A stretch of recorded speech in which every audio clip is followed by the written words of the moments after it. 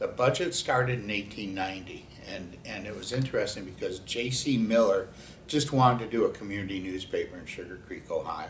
So he started this paper. He had a press. He just wanted to keep his press busy. So he did this newspaper. With the very first issue, he mailed it out west.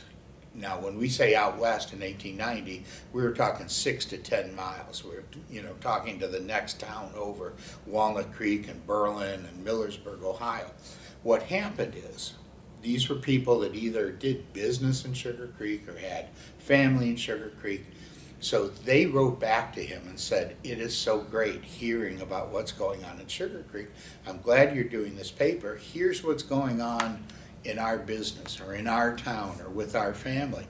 And it was almost like what people do at Christmas time sometimes now, and they send the family letters, except they sent those back, and J.C. Miller published those letters then.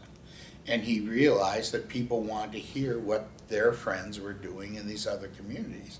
So he printed them the next week, and then those people in Sugar Creek liked it. They started adding letters to it, sending it back, and it just kept growing from there. We were niche publishing before that was ever a buzzword in the industry. And through the post office, within 2 years, this was 1890, by 1892, we were mailing to 18 states and over 450 post offices in just 2 years. And so he just knew that he was on to something, and today, that's how the Amish follow each other and follow their families. I mean, try to think, we do 600 letters in the paper each week. And just think, if you try to stay, they don't have 600 family members and that around the country, but let's say you want to stay in touch with 10 family members in 10 different cities, and you were trying to send a letter to them. You mail it out, then you wait a week and you get a letter back, what the cost would be in the time.